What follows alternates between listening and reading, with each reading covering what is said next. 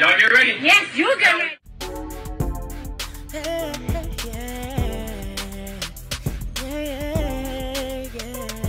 If you want the latest news in the streets, join us and tune in for the tea. Breaking news with integrity. So tell your friends and your family. It's the Lovelyti TV show, bringing you good tea and good vibes. It's the Lovelyti TV show. Be sure to share, like, and subscribe.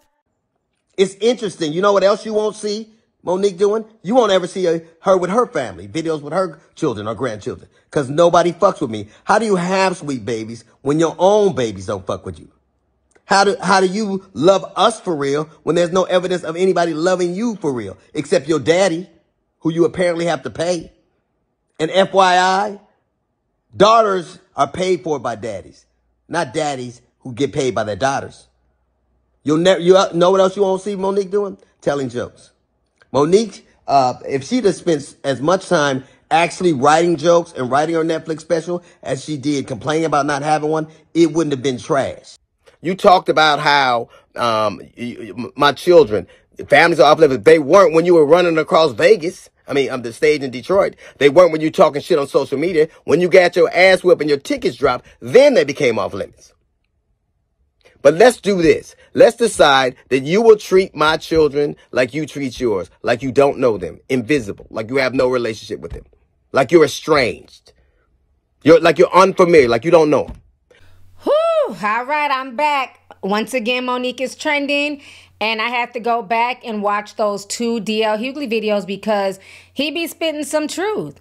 Like, every time I go back and watch something, I'm able to tie it into what's going on. And he made a really crazy point when he said, you need to treat my daughters how you treat your own, children. Treating them like they're invisible, like you have nothing to do with them. Just treat them like they're estranged. And that's exactly what we're seeing going on with Monique. Well, if you guys do not know, once again, she's trending because this weekend she went on stage and she went in on Shalon, her son. So basically what happened is that, some elder stopped her and, wanted to give her some advice as far as, parenting, because the elder had saw Shalon on TikTok talking about Monique. And she says, I want to tell you something, fuck that nigga. And then she just goes on to go off and, all types of stuff. So I want y'all to go ahead and watch this video really quick. I apologize if I've done something wrong, but I ain't no bitch that's gonna back up from a motherfucking problem. I'm gonna walk straight to that motherfucker and I'm gonna deal with that shit.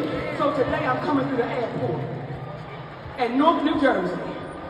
It's the realest niggas I've ever met from Newark, New Jersey. I'm coming through that motherfucking airport and I done just seen this motherfucking TikTok of my goddamn son. Had I known that nigga was going to do a TikTok the day I brought him home, I'm going to let y'all take that one. And when you see your child that you fuck for, I fucked for that nigga, not another bitch, it was me. And you see your motherfucking child go on a goddamn internet and tell people all the fuck that you're not. Oh, fuck that and you just supposed to take that shit in stride.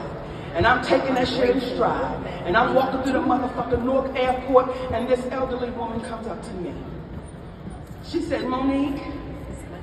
I said, ma'am. Because I'm a respectful bitch, baby. I'm a respect this bitch. She old. She said, let me talk to you for a minute. So I had prepared myself for this old woman to tell me how fucked up I was. I prepared myself to be respectful, but to check a bitch if I had to. I prepared myself to listen.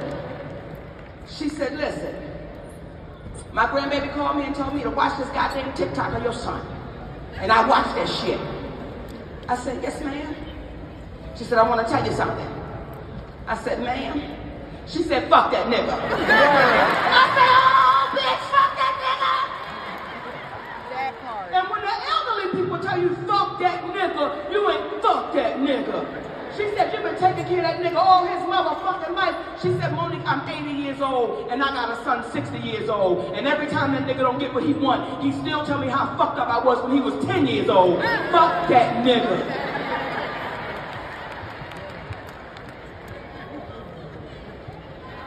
Fuck them kids, bitch. Word.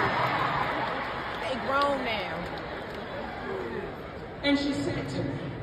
She said, see, when I was a younger woman, Monique, I had to work too, goddammit. She said, and this is Black History Month, and I had to do a job that don't nobody talk about. When they was out there in that civil rights march fighting and shit, I had a job to do. She said, I was one of the hoes of the civil rights movement. I said, bitch, I'm not playing with you.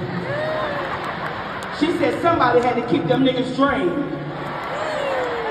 All right, y'all just heard what Monique said. Basically, she said, fuck them kids, honey. You know, there's a lot of that going on social media. A lot of people, you know, seem to hate children. I don't care if it's little children or grown folks. But Monique went off and, you know, a lot of people are saying, hey, it's comedy. Y'all are being too sensitive. But a lot of people are really upset about it. They're not feeling Monique in the way she's talking about her son. And even when Shalon Jackson heard about this, he took to social media and he said the following. Be gone, Satan! I rebuke thee in the name of Black Jesus. He said, dang, mama, I still love you, though. Laughter will get me through. All right, so y'all just heard what Shalon had to say about the situation. So like I said, social media has been lighting her ass up. I'm going to read to you guys some of these comments. Somebody here says, Monique went from having the world on her side to a villain in less than a week, and it's her own damn fault. Somebody else says, Monique will never get accountability that's owed to her from what went down in her career until she accepts accountability and does the work to mend things with her son. Saying F him is wild to me. Kids don't choose to be here, and parents need to mend these bonds actively. Another person says, Monique's bit wasn't funny and validated all that Shalon said. More than anything, I hope he's got good people around him. I can't imagine what it feels like to tell your truth and your parent weaponizes their fan base and says F you and jokingly imitates that she should have aborted you. Somebody else says this is disgusting and don't give me that it's comedy. No, it's how she really feels and validates. To me, that son wasn't lying, and for them to be laughing and agreeing with her is some sick shit. Monique, you are the problem. Somebody else said Monique just triggered the fuck out of me because even if we were thinking it, why would you say that out loud about your son for laughs? So as you guys can see, a lot of people are really disturbed by what Monique had to say. They were not here for it at all. So now in other comedy news, the man that just keeps on giving, who is Katt Williams, if you guys don't know, him and Nicki Minaj were trending today, and they were trending because Nicki Minaj wants Katt Williams to join her Pink Friday 2 tour. So she took to social media to ask, you know, people, can they hit him up? Can they talk to him? She really wants him to be on the Pink Friday 2 Gag City tour. So I want y'all to go ahead and watch this. Oh, here's what I did want to ask you guys. Outside of hairstylists, I want to know. Now, I know that this is the busiest man in show business, okay? I know that he's rich, and I know that, you know, he's the funniest man in showbiz. Can y'all hit up Katt Williams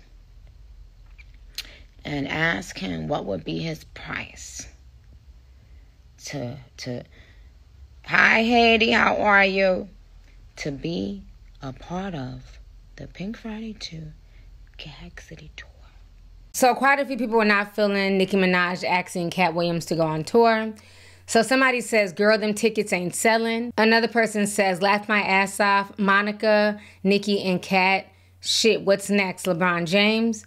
Somebody else says, who in New York speaks like this? It just seems so forced and nasally on purpose. I'm from the South. Can somebody please explain? Because I've never heard a New York dialect like hers. Somebody else says, Nicki should be at a level in her career where she doesn't have to low-key clout chase. It's weird. Somebody else says, adding a comedian to a music tour is strange.